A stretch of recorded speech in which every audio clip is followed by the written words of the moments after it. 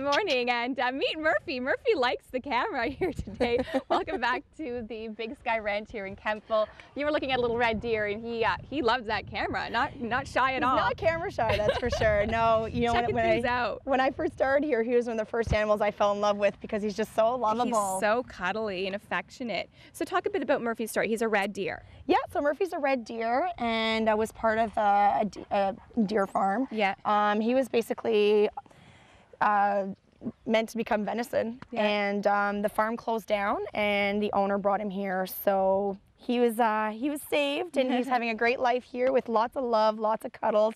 Like, how can you not? How can you resist that face? He's so cute. He's one of the ones that you can actually come in the pen and pet him. Exactly. Yeah, he's a blast to be around. So you know, kids obviously not every day you get to come in and pet a deer. No, exactly. I mean, he's so domesticated now, and losing his winter coat right now. Well, we hope summer is coming, Murphy. We don't really know. Not sure about today. Exactly. So talk about this big party, because it's 10-year anniversary you guys have coming up. It's awesome. We're really proud of it, and we hope that the community really comes out and supports us. You know, I mentioned that we are going to have the kids party from 11 to 4 on June 23rd at Rideau Carleton Raceway. Lots of activities going on then for all the kids, bouncy castles and face painting and all that jazz. And some of our animals will join us.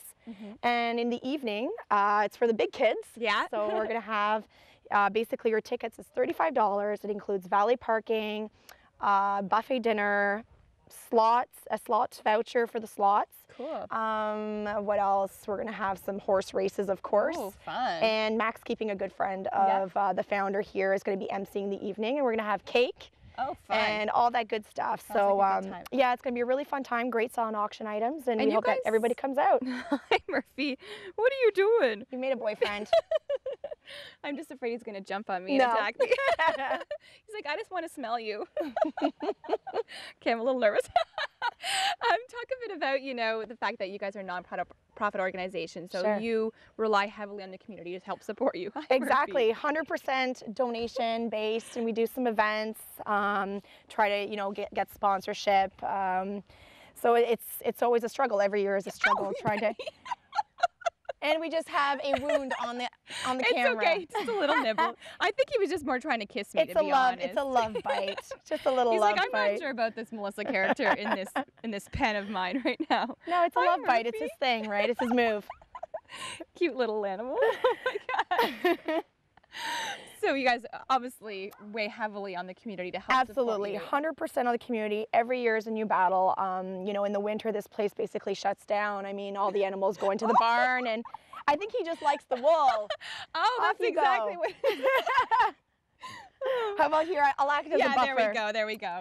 Yeah, so this event for us is going to be really huge because we want to, you know, stay on the map and let people know that we're here, and that we want to help people like Murphy or animals like Murphy here. You're not a person. Even though you bite me. It's exactly. Okay. We want to help you out because you are very cute. And you guys have over 120 animals here, so there's always new ones coming in and out of this place. Exactly, and we're not always helping just the animals, but we're also helping the community. Right. We do a lot of work with groups like the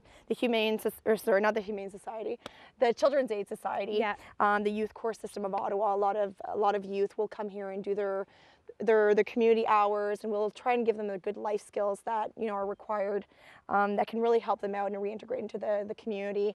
We'll have them do, you know, some woodworking, some wood shop, build some fences, things like that.